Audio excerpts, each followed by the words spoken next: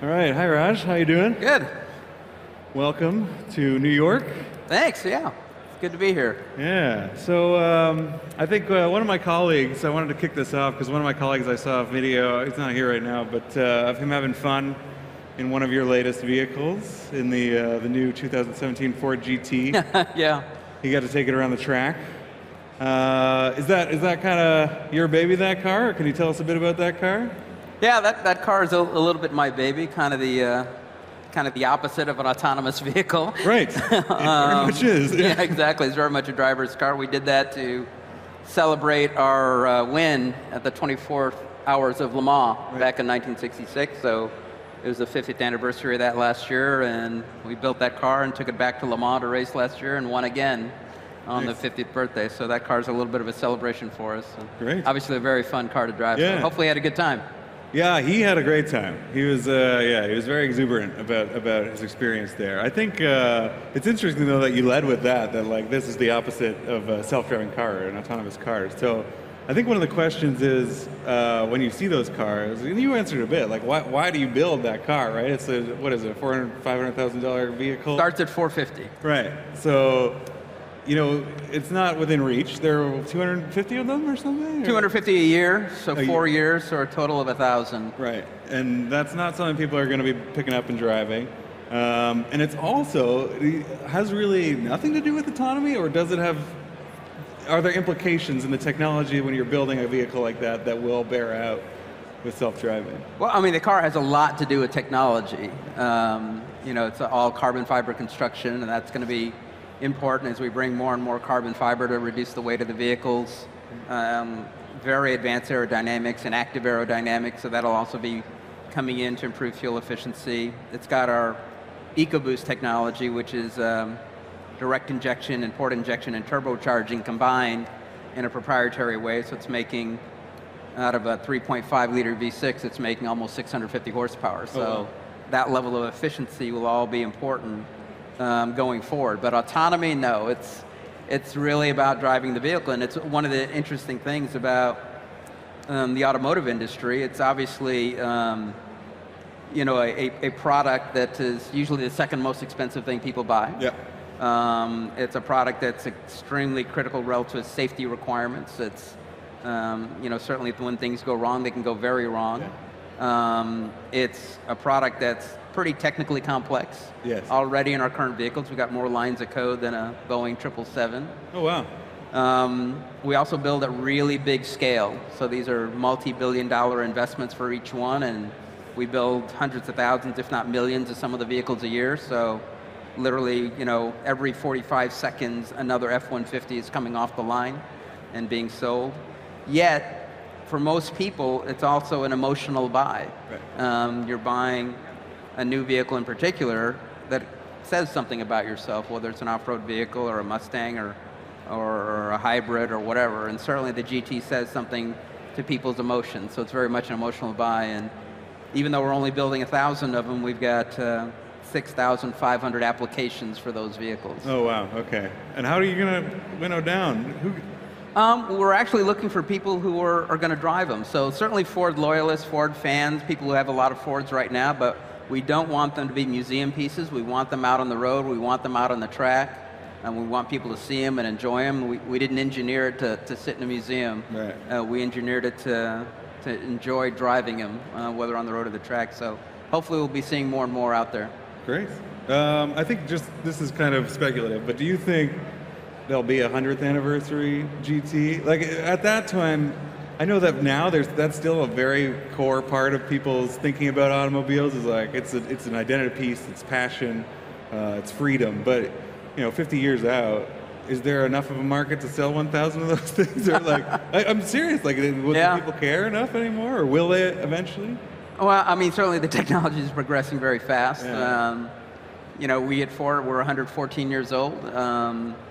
So there's aspects of the start of the automotive industry and what it meant for personal mobility. And certainly horses don't serve the role that they used to, right. But there's still a lot of horse races that are a big deal. There are, and people still enjoy riding horses. I hope it doesn't go that far. where we're years at right from now. But it's certainly a possibility. I think there will always be an aspect of there's something about controlling a piece of machinery. You're talking about 2,000, 3,000 pounds of machinery being controlled by very minute movements of your hand and small movements of your ankle and small brake pressures, yet incredible forces and G's and horsepower all being done by that, and taking yourself to the limit and taking the machine to the limit. There's something in our brains that are wired to enjoy that. So hopefully that's always part of it. Well, as you were speaking there, you speak very poetically about it, and I was following along. I was right there with you. So you're probably right about that. But so you've been at Ford for quite a while now, right? When did you start at Ford? 1987. Yeah. Okay. So you've seen a lot of changes over the time, and you've been CTO since 2012. Is that right? Yeah, 5 years. Okay. So even in that time, a lot of changes. Sure. I guess maybe just sort of how has your role changed, both as an engineer and then as CTO in that time? When did kind of the shift happen where you start thinking about things like mobility services and autonomy, and what does that journey look like, I guess, over time? Yeah, I mean, certainly over the 30-year period, a lot of my experience, a lot of engineering experience in Ford was very traditional automotive focused, and whether it's on the engine side or the powertrain side or the chassis side or bodies, et cetera, and still very high tech, right? It's still, like I said, even in a traditional vehicle, the amount of software we have.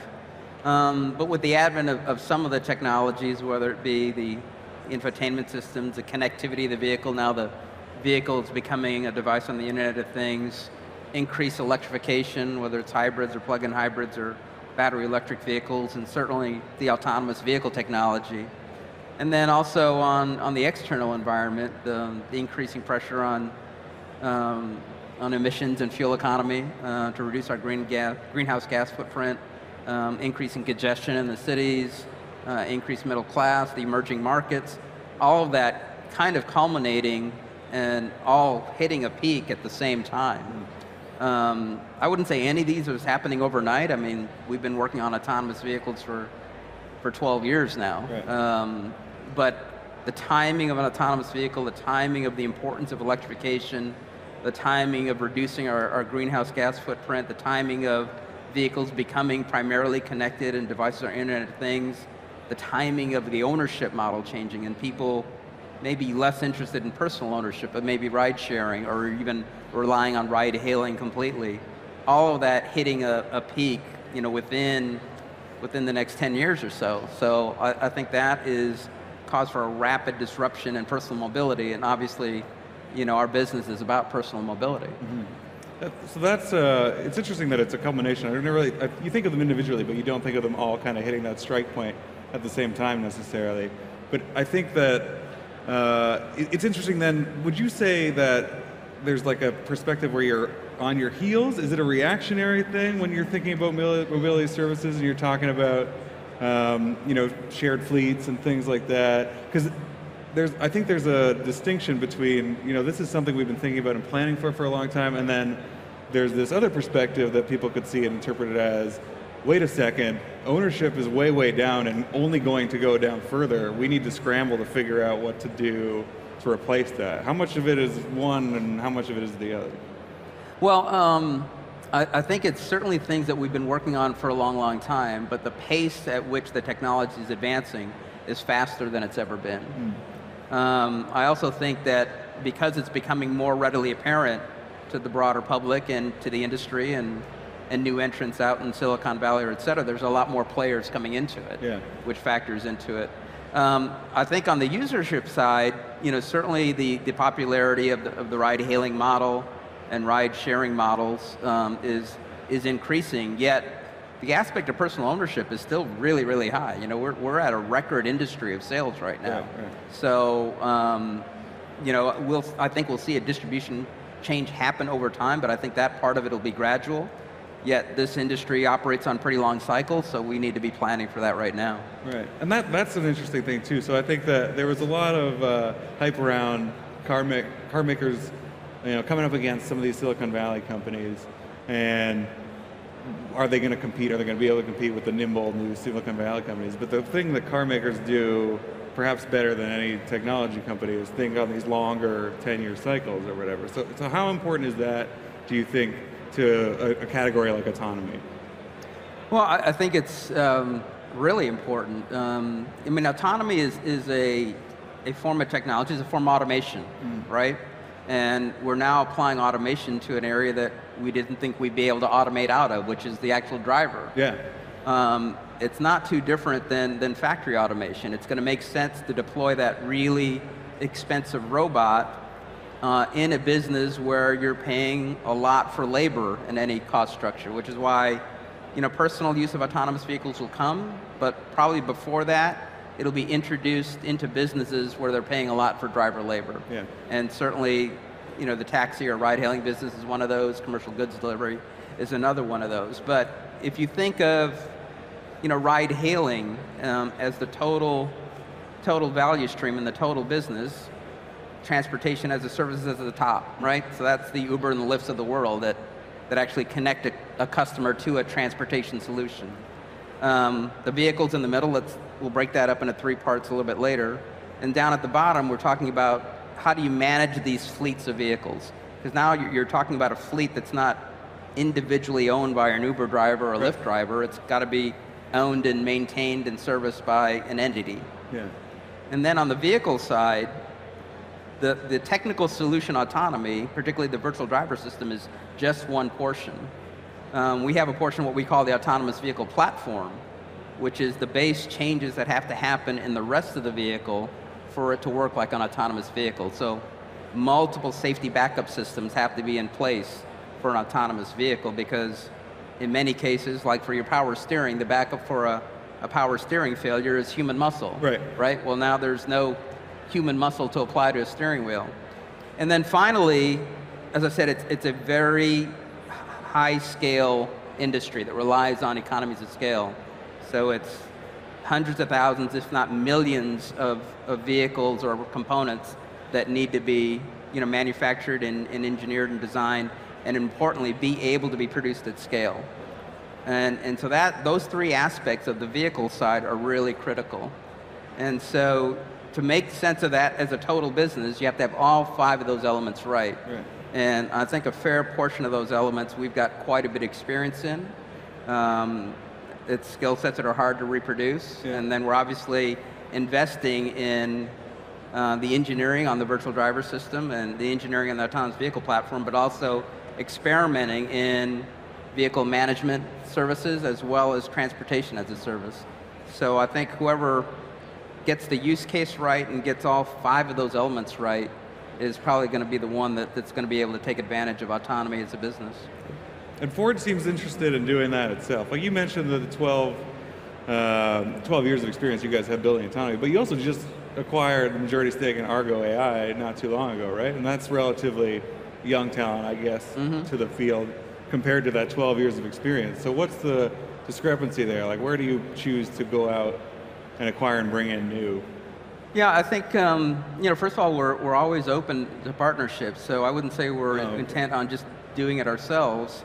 It depends on which area of the autonomy solution or this total personal mobility solution that we're looking at. So, it can be a wholly acquired entity like Sipes, which is a software company in Israel that we acquired.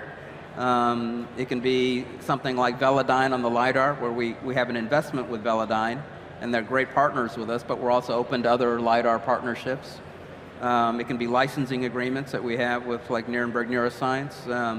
And Argo AI, I think, is a very interesting hybrid model. So probably the most sought after talent right now in the autonomous space is the roboticists, is the software experts, the machine learning experts, those guys working that virtual driver system.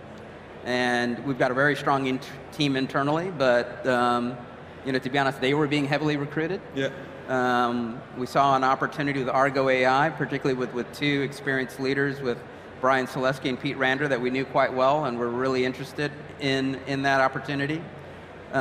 We saw an opportunity to provide stable funding for that startup, and so $1 billion over 5 years. It was consistent with what we thought we would be spending in that area. Right. We were able to actually move our Ford engineers, our virtual driver system engineers, into Argo AI. So providing them a startup structure, including equity upside, that would be very different than Ford Motor Company stock equity upside, because our core business is going to drive our stock, like the F-150 or sales of the Mustang, et cetera. And so this hybrid structure of a startup with its funding over the next 5 years basically firm, with a built-in customer, with a bunch of automotive experience now put into this startup, understanding exactly how Ford Motor Company works and how our products work and how that integration is going to need to happen. Yet, with all the experience coming from outside and attracting a lot of new talent, we think it's a great, great model. So I wouldn't say we're intent on doing everything internally, but we are intent on making sure the partnerships that we pick and however we choose to structure that fits into that overall strategy. And we really look at it on a much more strategic aspect than perhaps some of the tactical aspects of responding and trying to make a headline per se. Right. So if you're open to partnerships, are you open to a partnership like with Waymo, perhaps? I mean, have you guys spoken to them at all? Yeah, we talk to everybody. And I think if it was the right partnership where it's really a win-win, we'd obviously be open to that. I think. Same goes for Lyft then, maybe? Or? Sure. Again, if you break that down into the 5 areas that I talked about, transportation as a service, virtual driver system, autonomous vehicle platform, ability to go into mass production, and then managing fleets, vehicle management as a service, certainly Waymo is in a strong position on that virtual driver system. Lyft is in a strong position on transportation as a service, but again, we'll need all 5 elements for all of this to work. And if it's a win-win and allowing us to participate in revenue across that stream and the multiples we would expect and the operating margins we would expect on that type of business, we'd certainly be open to discussion. Great. I think we don't have that much time, but I want to talk briefly about 2021 since it's coming up real quick, and that's still your stated goal, right, for delivering.